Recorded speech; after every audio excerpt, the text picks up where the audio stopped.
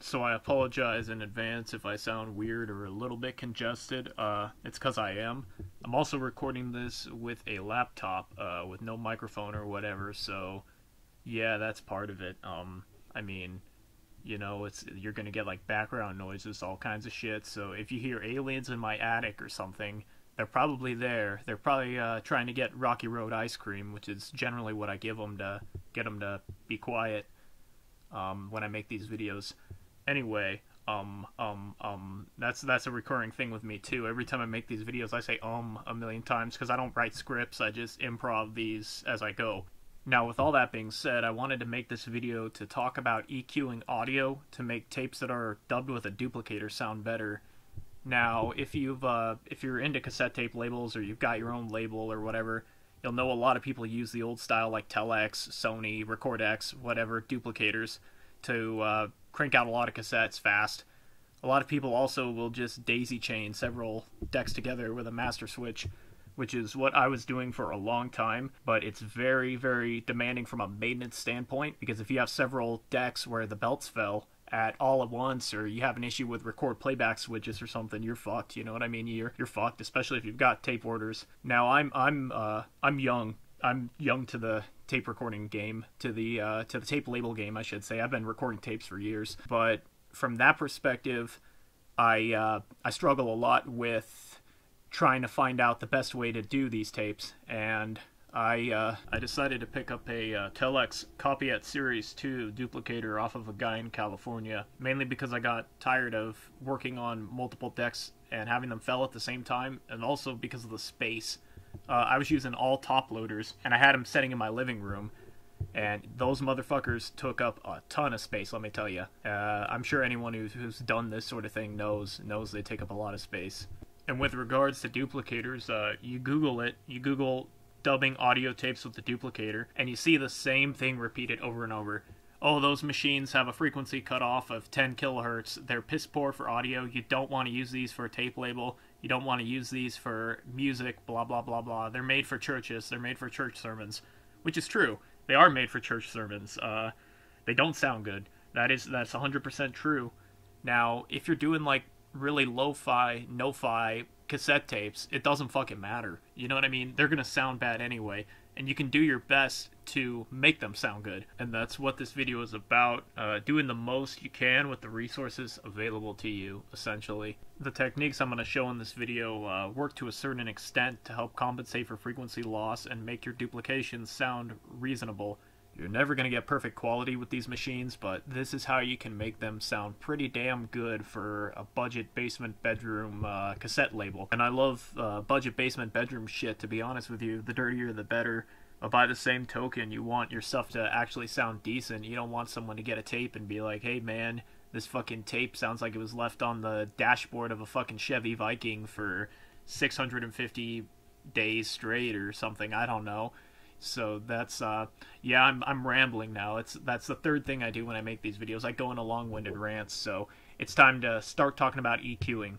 So these tape duplicators work by the premise of a master tape going in the main well, and then the side wells, in my case there's just one, duplicating the master tape.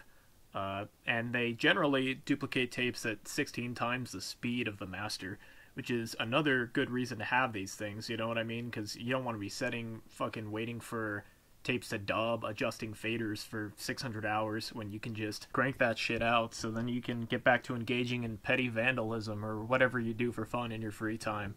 Now, for the purpose of this video, I'm going to be using the album Wild Lilacs by American Paint Horse, which is a beautiful fucking album, and Noah really outdid himself with it, and I highly recommend listening to it. You don't even have to listen to it through my shitty tape label. Just go listen to it wherever you can, because it's fucking good, and it deserves to be listened to. And first of all, I'm going to start with uneq'd master, and I'm going to duplicate that master. And then I'll play sound files for both and show the spectrograms for both. And you guys can see the frequency loss in the duplicated copy, and you'll be able to hear it too with your ears. So here we go.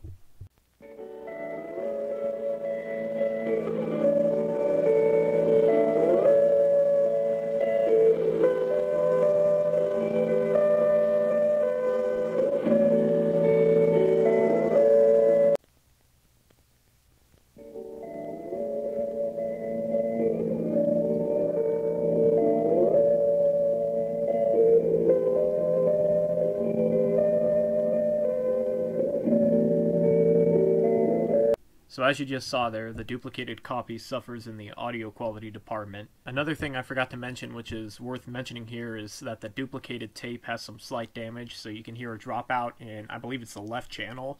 And another thing is the fact that I had to rebuild this duplicator when I got it. I had to do some mechanical and electrical alignments to it. I had to align the head with regards to azimuth, because that was like totally off, and I think it's because the head rests on this little plastic shim, and in shipping it got messed up. I also had to recap the amplifier for this thing, so there's that. Now in this picture that I've been talking over, this is the EQ curve I apply to this via Audacity, and I'll play the EQ'd master and then the EQ'd duplicate. And the goal is for the EQ duplicate to sound as close as possible to the original master before EQing. You want to try and get back some of the high frequency components that are lost. And I think it does a pretty reasonable job of it. I've done this to several tapes now, and I've noticed drastic improvements. Now granted, maybe it's just my ears, but I've noticed improvements in the audio quality. So I'd say it definitely works to a certain extent.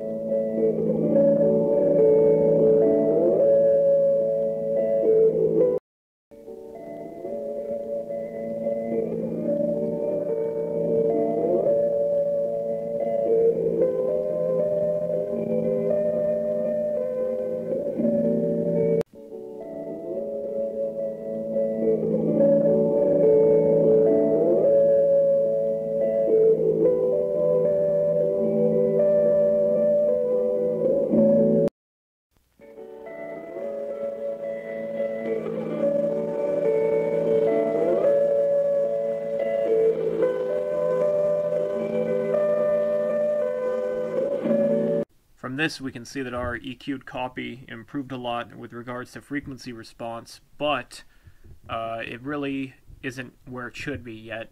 So what I'm going to do now is I'm going to EQ again and change the curve type that I'm using, and I'm going to particularly focus on that range of frequencies from 1000 to 7000 hertz, the higher end of things, and apply some gain so we get a different curve for our master. And then we'll see what that looks like on the duplicated copy.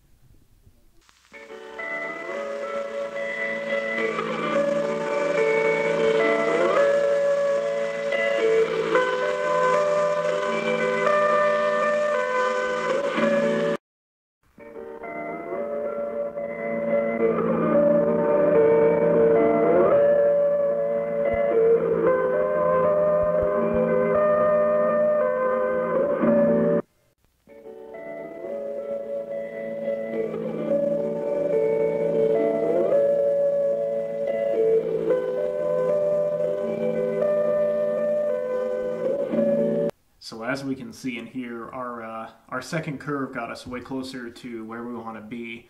And so now, essentially, we could go back and mess with this more and change the curve to get closer to our source audio, or we could say it's good enough for government work. Either way, that's really all there is to it. Just if you play with EQing enough, you will get your duplicated tape to sound damn near identical to the source tape. It just takes enough practice and a lot of patience. So anyway, hopefully this video was useful to those of you who do tape recording or have a tape label or just work with tape duplicators in general.